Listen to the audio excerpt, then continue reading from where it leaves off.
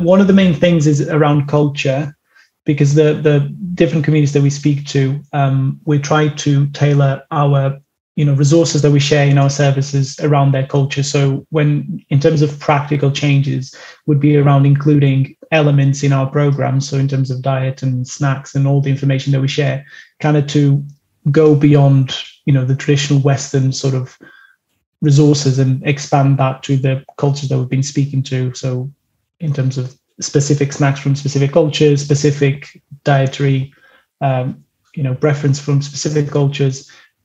But in terms of what we're going to be doing as well is to try to understand, what different cultures and people from different heritages and backgrounds would want from a weight management service.